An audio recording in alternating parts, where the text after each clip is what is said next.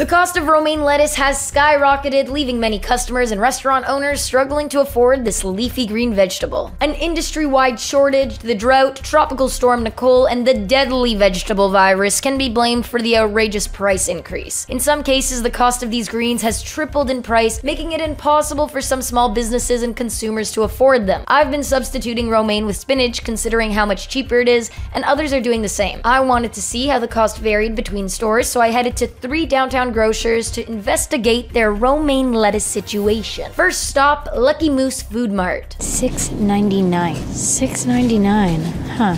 I mean, I guess I could make a lot of salads. I had to hop on my bike to head to stop number 2, Freshco. $3.99. Geez, this is a huge one. They're all $3.99 each. $6.99 in comparison to $3.99 for just one. But this comes with 3. And now our last stop, Metro, which didn't have romaine a few days ago, so let's see what's up now. Looks good. $4.99 good? I don't know. Oh my gosh, that's ridiculous. What the heck? $8.99? Man. Yeah,